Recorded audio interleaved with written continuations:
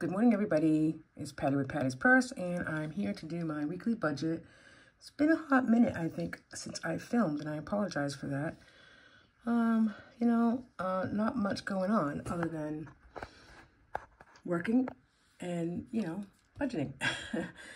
No, there's other stuff going on, but it's just, not sure. I think being all in one planner, as much as I love it, I feel like then just people really want to see my all-in-one budget, all-in-one planner every week, because it's not like things change. Like maybe for the next month it'll change, maybe for Christmas, just different planners. So trying to be a little bit more creative with my planning videos, but trying to keep on track with my budget videos as well.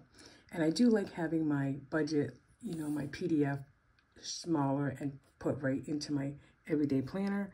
I did buy the new Budget by Paycheck workbook, which will come out in October, and I'll utilize that as well, and that'll just stay on my desk because I do like the smaller size. That's the one I bought, but even this is a little smaller. So let's just jump right into this week's paycheck, which was I received yesterday, 9/18. Let's see if we can budget that down. I'm hoping for some extra income to come in. I'm expecting a check of $400, so that's why I haven't added this up as of yet. So this is my rollover was $4. This week's check was $7.68, and then Friday I'll get $162.50 for some extra, just some extra income. So I'm budgeting Cushion at 50, Amazon 101, American Express 50, Old Navy 70. Those are my credit cards payments due this week. I bought some Arbonne for my water, that was 102. And then these are automatic savings that happen on a weekly basis.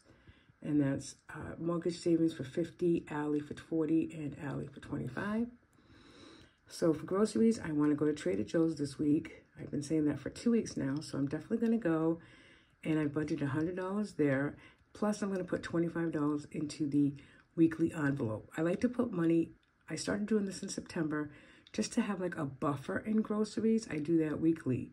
And then if we need something during the week, or maybe it's 1 week that we don't go grocery shopping, by the following week or the third week, then we have the money in there to go grocery shopping, and we don't have to take it from the weekly check.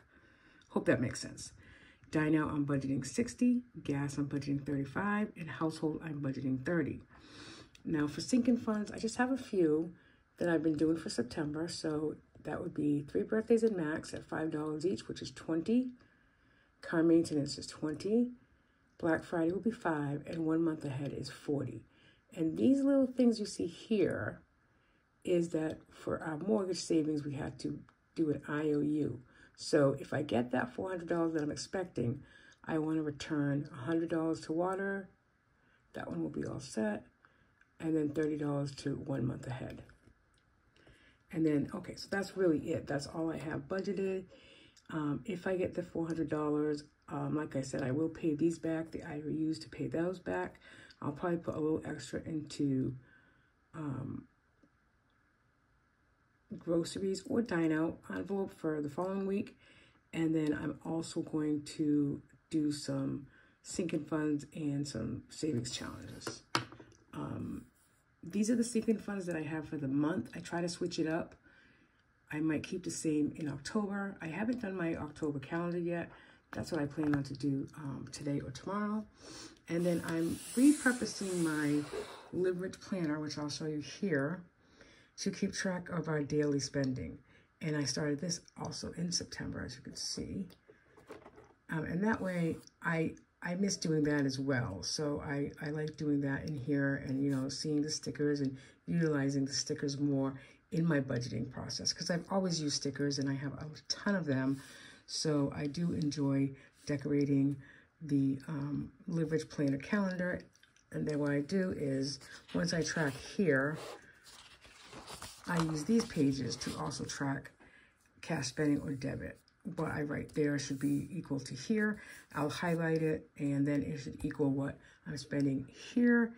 And then kind of, I still try to use this as well for meals, although we're already on Thursday and I haven't accounted for any meals this week, but we haven't purchased any, so that's good.